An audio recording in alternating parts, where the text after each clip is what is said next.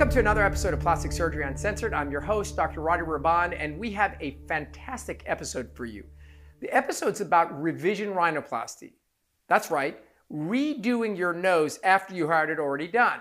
Why would you ever do that? Because you're very unhappy. And unfortunately and sadly, rhinoplasty has an incredibly high revision rate. And as a result, there are thousands, if not hundreds of thousands of people who have had their noses done and unfortunately are unhappy. And therefore, they are seeking or looking to fix it. This is a really important topic because fixing noses is really not that simple. And as a matter of fact, is super complicated. So we're going to dive into every aspect of revision rhinoplasty, from what it means, why it happens, what you can expect. And it's going to be a kind of a very intellectual and educational episode. So let's dive in with, as I always do, which is, let's do definitions. Let's explain things. So primary nose or primary rhinoplasty versus revision. Primary means it's your first time. You go in, you find a doctor, your anatomy, your nose has never been operated on. In general, rhinoplasty is a very difficult procedure. In comparison to, say, liposuction or a breast dog, it's up there because technically, anatomically, it's very challenging. So now you went and had your nose done and you're unhappy and you want to have it fixed. Now you fall under the category of what's called revision rhinoplasty. So if primary rhinoplasty was difficult, well then revision rhinoplasty is in another stratosphere. Therefore, you must be exceptionally careful that if you decide to go down that route, that you identify someone who's truly an expert or truly specializes in noses. As it is, most plastic surgeons don't do rhinoplasty because, as I said, it's pretty complicated. Within that group of individuals who do rhinoplasty, many of them don't do revision rhinoplasty. So you're getting a kind of a gist of how challenging it becomes. So why is it so difficult? Like, okay, it's difficult, but why is it more difficult? The reason it's more difficult the second or third time or fourth time is because, number one, you develop a tremendous amount of scar tissue in a small area of very delicate anatomical pieces. Imagine the inside of a watch. You open it, everything's there. The second time, there's gum in there. Secondly, you're missing things. The previous surgeon removed things, rearranged things, so it's not native, it's not virgin. Things aren't where they ought to be. And lastly, you have a very small margin for correction. In other words, sometimes the thing you're trying to fix, if you go to fix it, you may overdo it and make things worse. So revision rhinoplasty is definitely not for the faint at heart. Things you need to know. If you're considering a revision rhinoplasty, let's say you had your nose done, you absolutely need to wait at least a year. Let me reiterate that. This is very important. You get your nose done, your decast comes off, and you're in massive panic mode. Oh my God, what have I done? Naturally, totally makes sense. You want this thing fixed yesterday. So you're going to freak out and you're going to want to fix it as quickly as possible. And while that is a natural instinct, it's a horrible idea. And the reason being is that noses swell up a lot more than any other area. And if you go in the middle of that shitstorm, in the middle of that hurricane, and you try to fix it, you're almost guaranteed to make things worse. So you have to tolerate the 12-month, that's right, 12 months period for the swelling to settle, so that if you're going to have a chance at making it better, the surgeon has a good opportunity. So in general, I, who do a lot of noses and then does a lot of revisions, I don't more or less ever do third-time revisions. That means you had your nose done, now you want it fixed, I'll do it. You had your nose done, someone tried to fix it, now you want me to fix it, and or more, I don't do it generally. And the reason being is it's diminishing returns. It's not that I'm not a good surgeon or you're not going to pay enough. It's that the likelihood that we're going to go into a nose that's been operated on that many times and fix things that are one piece of cement is very unlikely. And I'm not interested in being a hero nor making your situation worse. So I would caution you, if you are in the third or fourth revision, it's really, sometimes you just got to cut your losses. So as a result, when people call to our practice and they want a revision nose, which is the only type of procedure we do this with, we send them a questionnaire. We send them a questionnaire because we don't want to waste their time, nor my time, and drag you in when I know for a fact I can't help you. Again, what is the objective? For you to do better, for you to be better. Sometimes it's just not possible. And therefore we get a questionnaire sent to you and we ask you for photos. We're going to ask you for your op report, that is the surgeon and what did they do. We're going to ask whether it was open surgery or closed surgery. We're going to ask you if they did your septoplasty at the time. And all these pieces of information are going to let me know if I believe or I feel confident that I can help you. Then, of course, naturally, you'll come in and we'll do the exam and whatnot. So, what goes wrong? What happens to a nose that leads someone to be so dissatisfied that they literally have to go back and revise it? So, here are the things that are most commonly go wrong. Number one, patients went in, their breathing was either poor to begin with or fine. They go get their rhinoplasty done cosmetically, and their breathing is significantly worse. That is so common. That's going to be caused by either one of a few things. One, the septum that was deviated is still deviated or more deviated. Two, they get pinching of their nostrils, and when they take a deep breath, they can't breathe. This is called external valve collapse. Or three, and most commonly, the inside valve, internal valve, collapses, and that means that they can't breathe. Sometimes the issue is that they went in to remove a hump, and the doctor removed way too much, and now they're looked super scooped. Another time they went in to remove a hump, and there's still a hump, or a weird hump, or half a hump.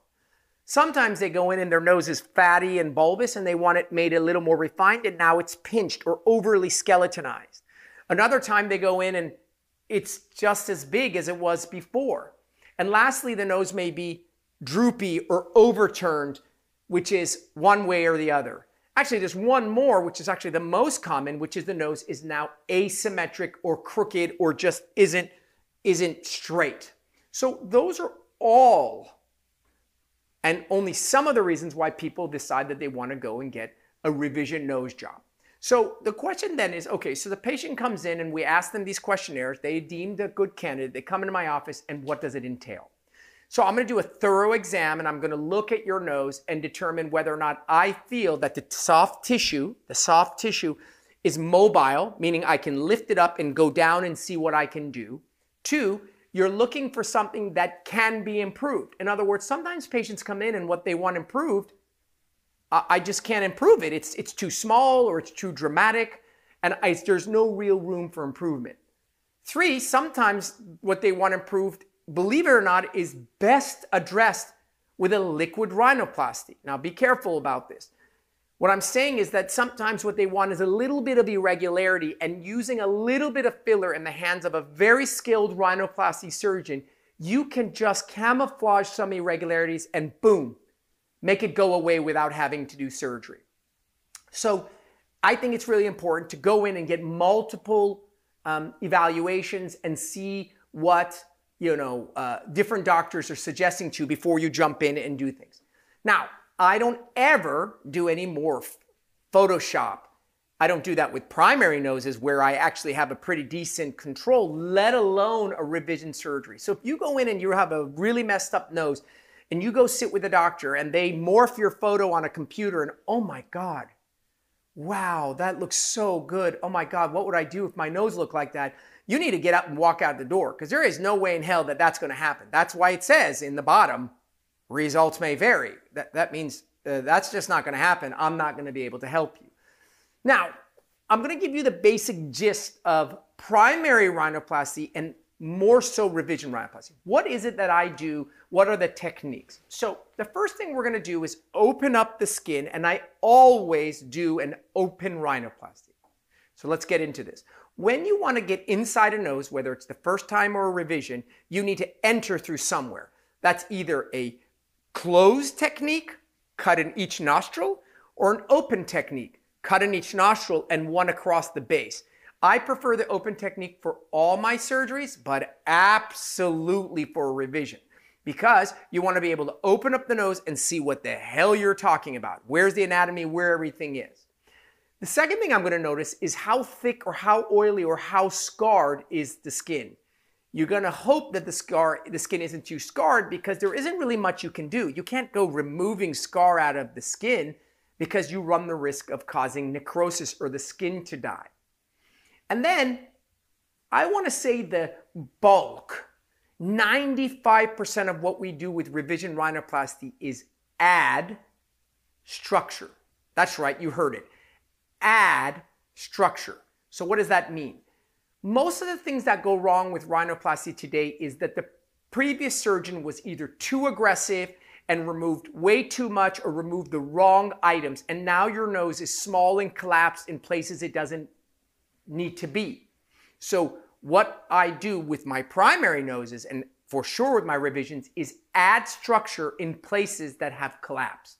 For example, right here in the top of the nose where it's pinched, if the nostrils are pinched, if the nose is over-rotated and you want to bring it back, if the hump is gone and needs to be added. So structure, what the hell are you talking about? Are you going to add plastic? No. Structure comes in the form of cartilage. Therefore, the cartilage that we use to reconstruct your nose, there are a handful of them. The best and by far my favorite cartilage is your septum. Ta-da! So that's why I like when patients come in for their primary nose and I fix their cosmetic and fix their function. That is, I fix the way they look and the way they breathe. And in doing so, I take the septum that is almost always crooked and then recycle the cartilage back in the nose. So now you're coming in for a revision. Notice I asked you on your questionnaire, did you get a septoplasty? Because if that septum is unavailable, which it sometimes is, I need to get cartilage from somewhere else. Where the hell am I going to get the cartilage from? Well, that leaves the ear, not the ear here, but the ear, inner bowl, or the rib. Or I have to take cadaver. I have to borrow it from a cadaver. So we need cartilage or you can't do 90% of revision rhinoplasty because there's something missing and we need structure. So that's really, really, really important. Once you get the nose job done, be prepared. Be prepared because it's going to be a long recovery. If you thought your first nose job was a long recovery, this is going to overshadow that. Let's take a quick break and then we'll come back and then I'm going to tell you what you can expect from the aftermath of a revision rhinoplasty. We'll be right back.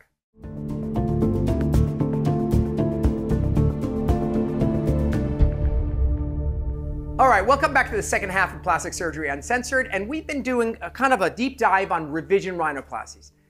Unfortunately, if you're one of those people who had your nose done and you're unhappy with your nose, whether that's immediate and or after many years, you're listening to this and hopefully we're giving you information that's going to be helpful to you. So we've talked about now revising your nose by adding structure into places, adding to the bridge if it's been over-scooped, trying to straighten the nose by adding structure to the sides, essentially building you a new nose. It's what we do.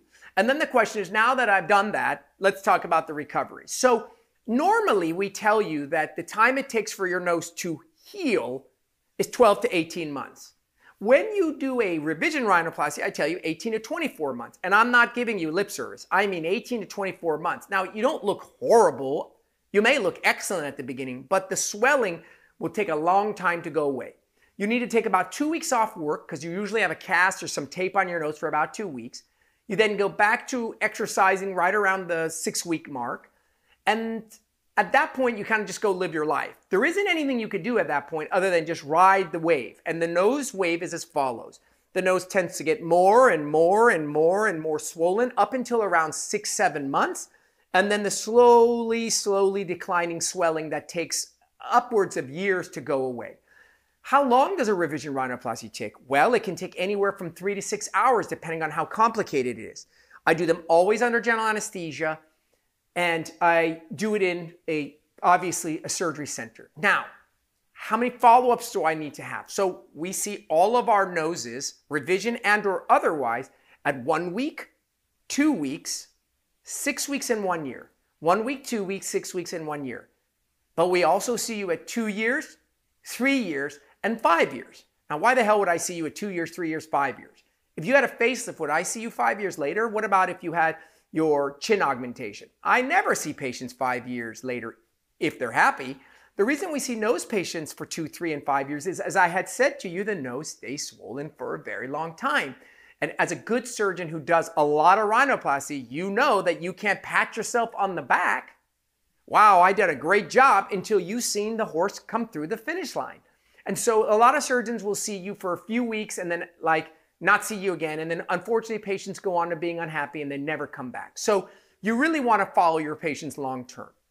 Now let's shift gears to what are the risks. So the risks in general are as follows, but this is now a higher risk.